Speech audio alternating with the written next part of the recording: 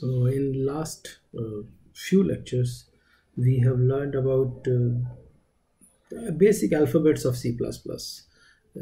We learned about keywords, and then we also learned about operators, how different kind of data types, which are very essential part of C++.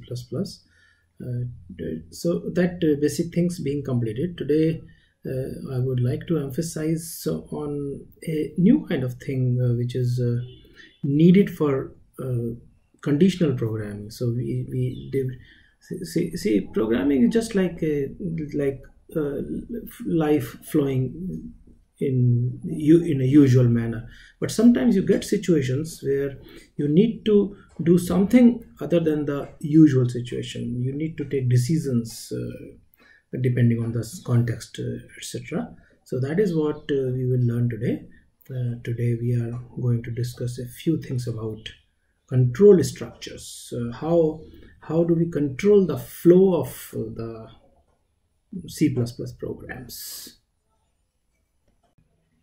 So here we are discussing control structures today, and control structures are which control the flow of a program. So the order in which the statements are executed in a program is called the flow of control. As we all know, how the control flows, the control of the program flows. Like you must have done a lot of programs now. For I think four or five basic programs you have already done, and there you learn that how your computer is proceeding. It is proceeding line by line. Sometimes, so flow of control is usually sequential. It is a sequential flow. So when one statement is executed, the control automatically goes to the next statement in line. So that is the sequential structure. It is in sequence. It is in a line. But sometimes what happens that we need that the flow of control to be non-sequential. I want to skip some statements, or I want to do some more things depending on a condition. So in that kind of situation, which we will learn very soon, we use control structures, how to control the usual flow of program. So what is a control structure? It is a special statement. Again, C++ is all consists of statements and words, and just like any other language. So it's a special statement which transfers control to a statement other than the next one, other than the one statement which physically comes next. So other than the next one, it goes somewhere else. So usually we have two types of control structures in C++. One are called selection structures, and other type are called repetition structures. So as you can see, and you can guess also, the repetition structures are structures which repeat themselves for a certain number of times, and selection structures are so those kind of statements which work as per some condition. Given a condition, you select certain outputs. So first we will discuss selection statements. So what the programs use, the C++ programs, they use selection statements to choose among various courses of actions. So we select, depending on one condition, we select a particular one out of many possibilities. So if you want to visit somewhere, let's say these days in Corona times you cannot visit anywhere, but suppose you have vacations, you want to visit somewhere, so you can select depending on your condition. You can say I can go to Ladakh, or I can go to Switzerland, I can go to China, I can go to southern India, I can go to western India, and so on. So depending on your condition, so selection, so you will select something. Similarly, in a C++ language, it provides three types of selection statements.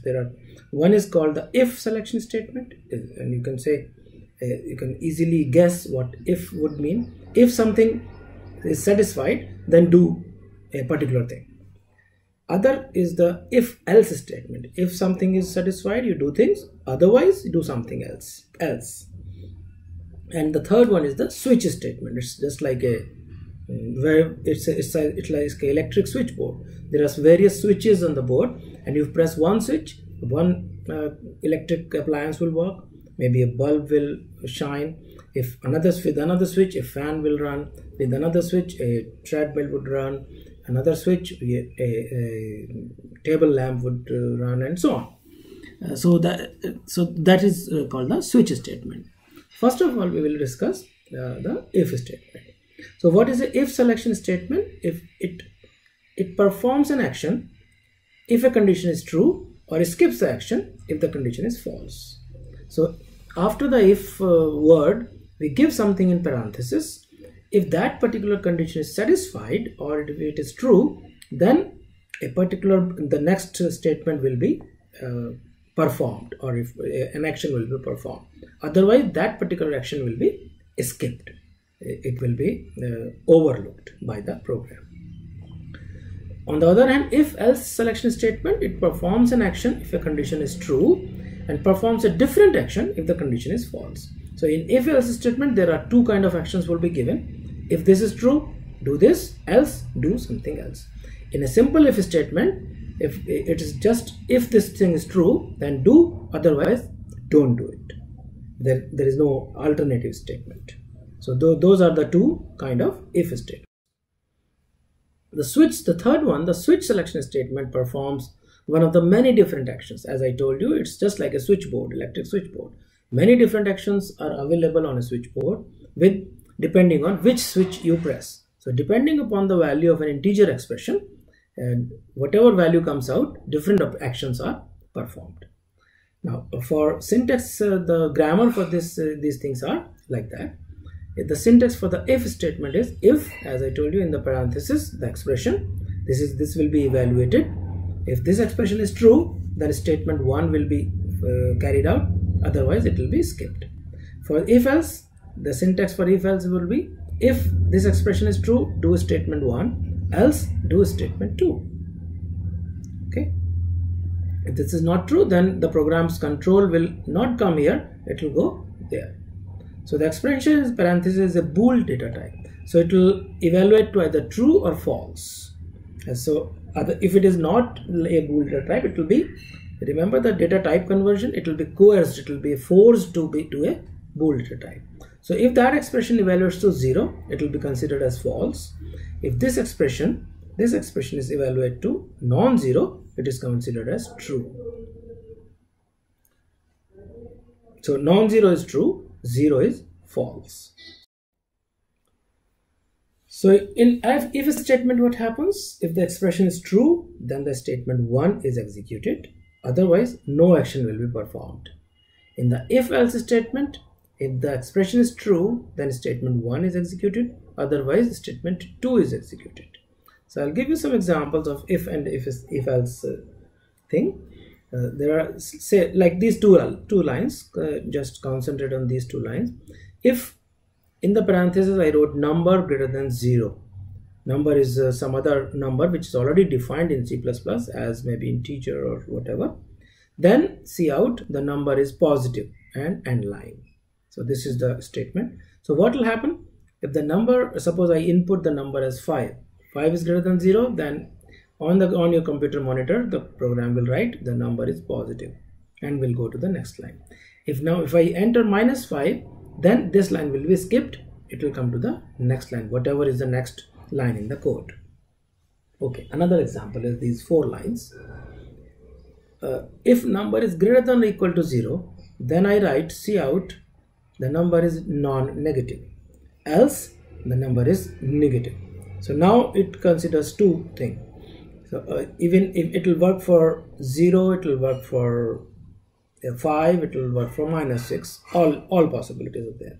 Suppose I give -6, so what will happen if number is greater than or equal to 0? No. So it will go to the else statement, it will say the number is negative. So that is how you controlled the sequence of the flow in your program. It has skipped, depending on this condition, your program has skipped this particular statement. Another example, these 4 lines.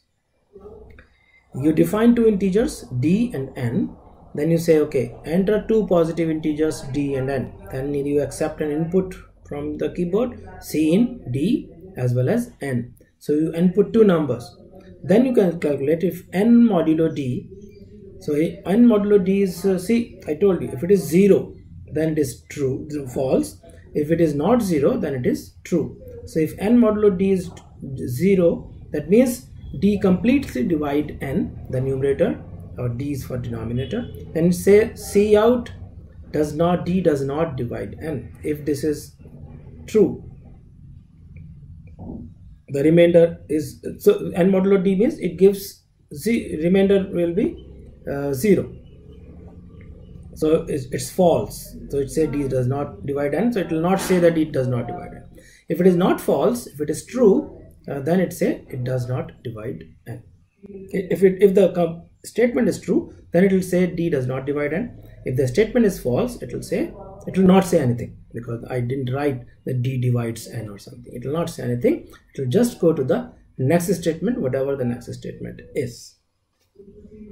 So you should try to do this and see what comes out. Try different examples on your computer, on your own computer. Input these 4 lines with, of course, the usual first few lines of your program which are necessary in a program, and of course the return statement, return 0 and something like that. Then see what are the outputs. So programming can only be learned by doing programming, not just by listening to me or reading a book. That will not teach you any programming. It's just like learning another language. You need to speak the language. So here in C++, you need to make programs in order to learn this language, and make mistakes, see what were the mistakes. It doesn't matter if you make mistakes, because that is how you will learn, by making mistakes. Now, if and if-else statements expect only one statement after the if or else conditions. So what happens if I have more than one statement? I want to, for a given condition, I want to carry out more than one single statement. Then I need to confine all these statements in a curly bracket, in the braces.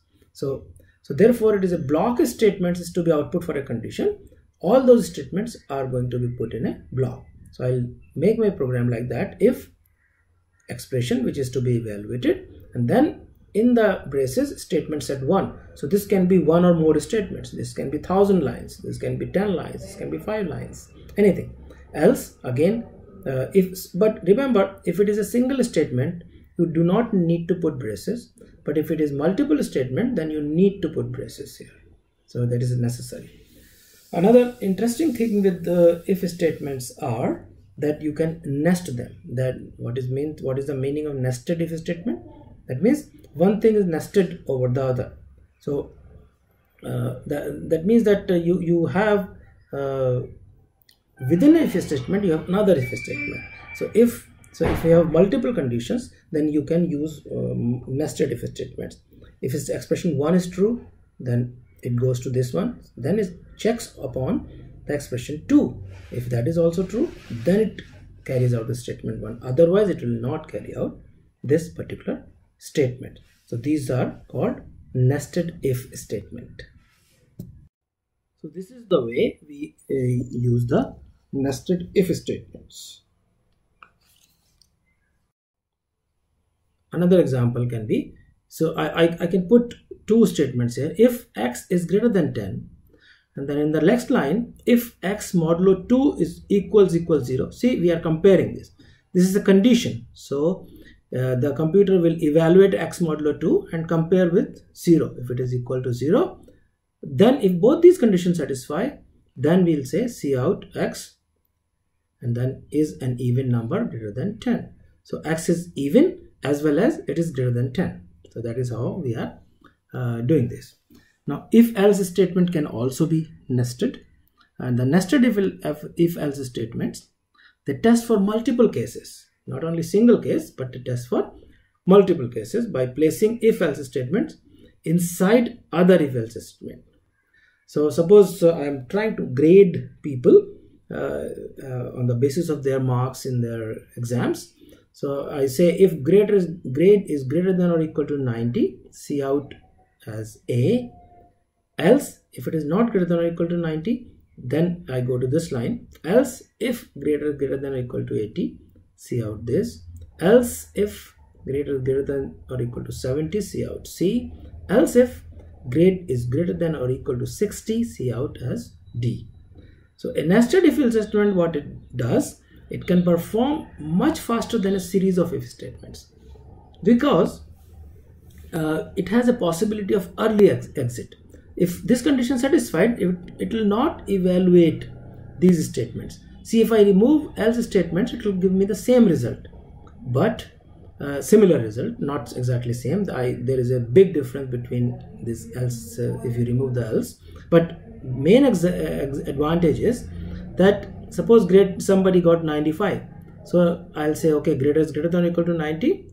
I give him A, and then immediately come out of all these else's. I don't even see those things. My computer will not even see this statement, because these else's are combined with this particular if. It does not have to go line by line. So there is a possibility of early exit after one of the condition is satisfied. If this is satisfied, then I exit here. So I will skip a few lines in my program. So it will be much faster. Now, but sometimes if you don't use else statements properly, then you might get stuck into it. That is called a dangling else problem.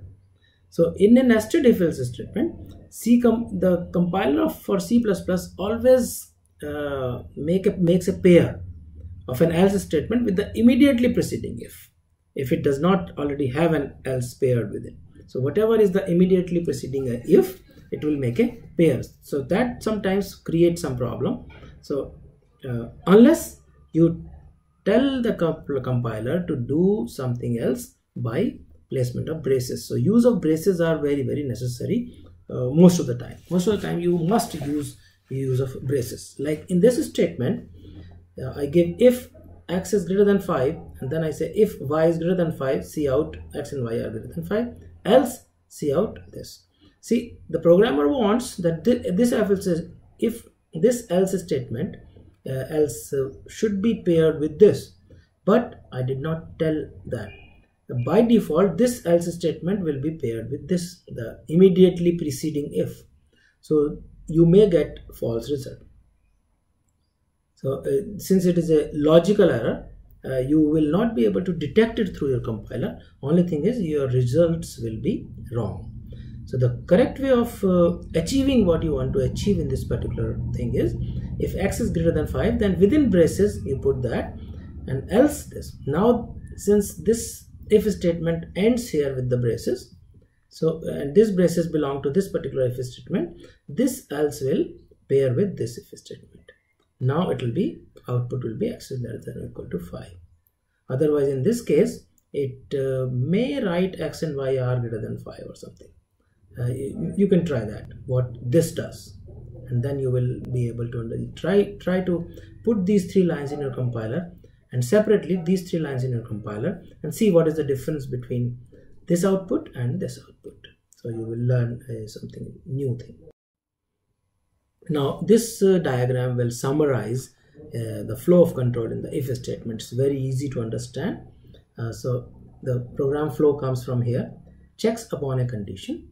If condition is true, it goes to one or more statements, then it goes to the next particular line in your sequence. If the condition is false, then it skips that, it will directly go to the next line. So that is very, very simple stuff. You just need to learn the syntax, which is also very simple. So I hope you will be able to learn if and if statement. Similarly, the diagram for if else statement will be this is the flow diagram, and you come in the program, check the condition within the parenthesis. If it is true, carry out this statement set. If it is false, carry out this statement set, and then come out of the control and go to the next particular line. So that is the condition, that is the flow of control for the if else statement. Okay. Now there is a interesting operator which is called which is a conditional operator, and it is a short form of basically if else. It is very interesting, but it is a ternary operator. Ternary means it needs 4 operands. So it's expression 1. So it needs 3 operands. It's not quaternary operator, it's a ternary operator, not so unary, binary, and ternary. So ternary operator will need 3 operands, one here, one after the question mark, and one after the colon sign. It's not semicolon, it's colon. So it behaves similar to if-else statements.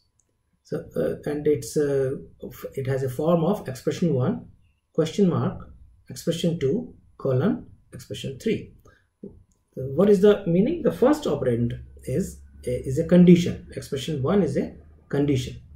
Second operand is the value of the entire expression if the condition is true. So you check upon this condition, do this if it is true, and do this if it is false. So if this is true, do this, else do this. So it's a short form of if-else statement. If you have small things to be evaluated, then you can use this conditional operator, question mark, colon. And the syntax is this: if this expression 1 is true, expression 2 is evaluated, otherwise expression 3 is evaluated. So very simple stuff. So one of the example of this conditional operator may be you have a cout with the output operator. Within parenthesis you have grade greater than or equal to 60, question mark, passed, colon, failed. So if grades are greater than 60, you write passed. If they are less than 60, you write failed. Or you can find out maximum of 2 given numbers. This is the most common use of this particular conditional operator. If x is greater than y, then x, max is equal to, if x is greater than y, then x, otherwise y. So the value of max will be either x or y depending on the condition of this condition. If x is greater than y, then max will be assigned a value x. If x is less than y, the max is assigned a value y. So max will be the higher of those 2 numbers. So that is a very, very common use of using conditional operator, which is a ternary operator. Remember, it needs 3 operands. Now the switch statement is another statement, which is a selection statement. It is a multiple selection statement. So switch can use multiple selection. It allows us to implement a sequence of similar alternatives or parallel alternatives. It is similar to a nested if statement. Anything you can do with a switch statement, you can also do with a nested if statement. What it does, it tests a value against a set of constants. And the syntax is switch given this expression, which will evaluate to a constant or an integer constant. So then you write these switch and case and break. They are all keywords in C++. Default is also a keyword. So the keywords are written in bold, and these are the words which a programmer would write. So expression would be written by a programmer. This constant 1 will be written by a programmer, colon, statement list 1. So if this expression evaluates to constant 1, if it is equal to constant 1, then this statement list will be carried out if they are in braces. If it evaluates to constant 2, then this statement list will be carried out, and so on. It can have several such things.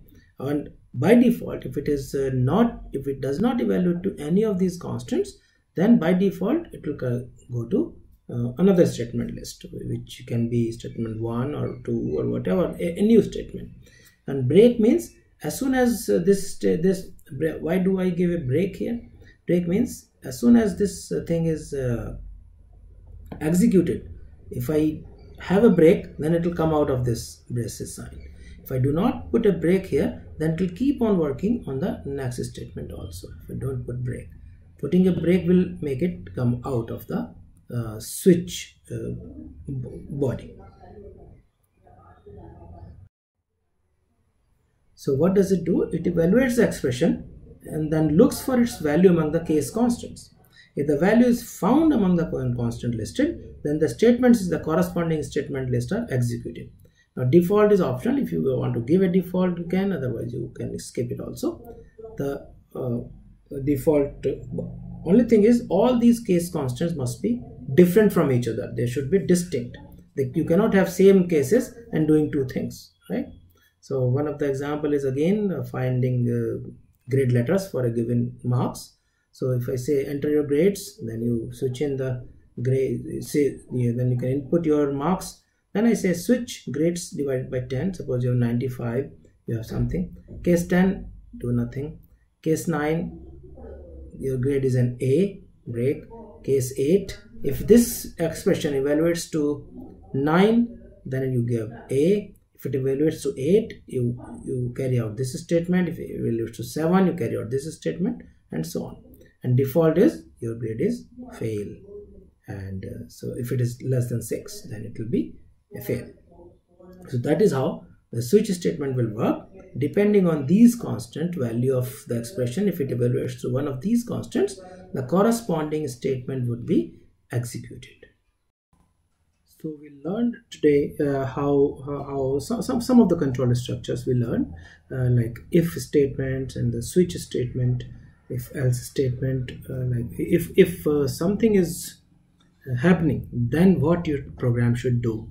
That kind of thing we learned a little bit. So some of the control structures we learned, and next time we will do some more control structures. See you then.